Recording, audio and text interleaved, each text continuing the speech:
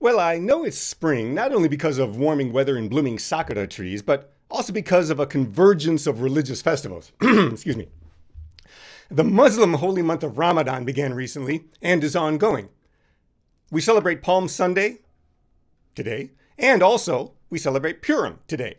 The colorful Hindu festival Holi is tomorrow, and we'll declare Friday good, even though it was nothing of the sort.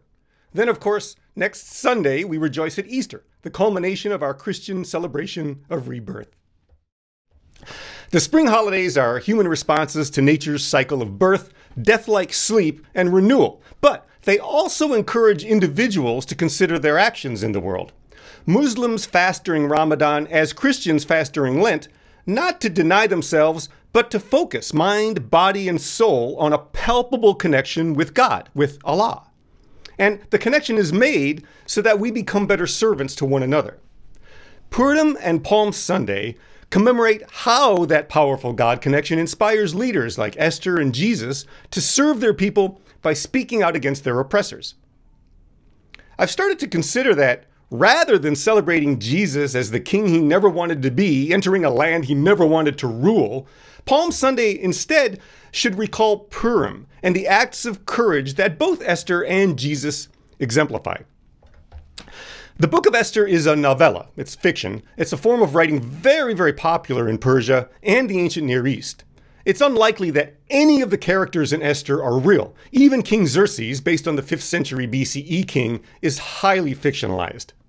In the story, Esther was a Jew living under the protection of her uncle Mordecai in Persian exile.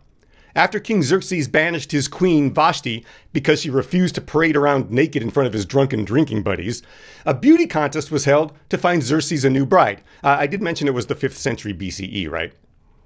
Xerxes chose Esther, but she kept her Jewishness a secret. Now, there are many reasons for her secretiveness, but in part, this is probably the author's response to the fact that Persian kings never actually married outside of one of 7 royal families. At any rate, shortly thereafter, Xerxes promoted a consultant named Haman to the role of chief advisor. Haman demands everyone bow down to him. Mordecai, Esther's cousin, refuses to bow, so Haman plots to kill not only Mordecai, but also all the Jewish exiles in Persia. In response, and after a couple of banquets to ease tensions, Esther tells Xerxes that she is a Jew, revealing a deception that could have gotten her killed.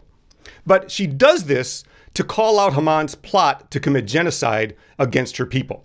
In Esther chapter 7, verses 3-7.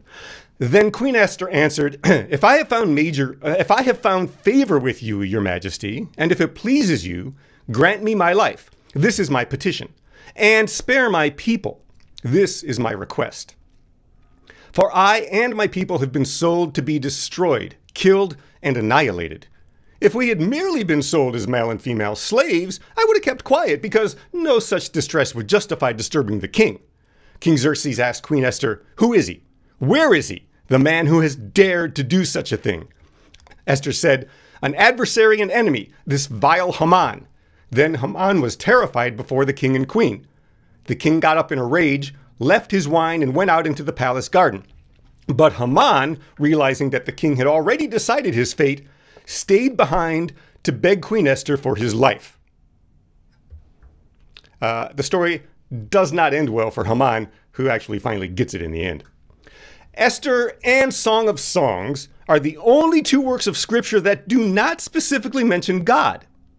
Orthodox Judaism understands this absence as an example of how God works through individuals and circumstances instead of sort of supernaturally from the outside. Now, that is a massive evolution in thought from a plague-sending God who speaks to Moses to a God who's now working through and inspiring us from within. It's an idea that's foundational to understanding Jesus.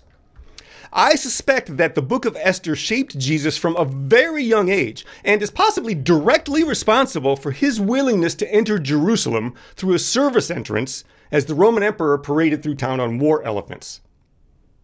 I think it's also necessary to remember that Jesus would have read about Esther for Purim for at least 30 years. I mean, she had to leave an impression. And I think Scripture records that she did. Check this verse out from John chapter 12, verses 12 through 15. The next day, the great crowd that had come for the festival heard that Jesus was on his way to Jerusalem. They took palm branches and went out to meet him, shouting, "Hosanna! Blessed is he who comes in the name of the Lord. Blessed is the King of Israel." Jesus found a young donkey and sat on it, as it is written, "Do not be afraid, daughter Zion. See, your king is coming, seated on a donkey's colt." Make no mistake about it. Jesus' entry into Jerusalem on a donkey was an intentional mocking of the emperor astride his war horses. I think Jesus was encouraged to this seditious act in part because of Esther's inspiration. That's why this Palm Sunday, I'm also thinking about Esther and how I choose to speak truth to power with courage and love. Amen. A question for consideration today is, whose courage and love inspires you and why? Whose courage and love inspires you and why? Let's think about that for a few moments.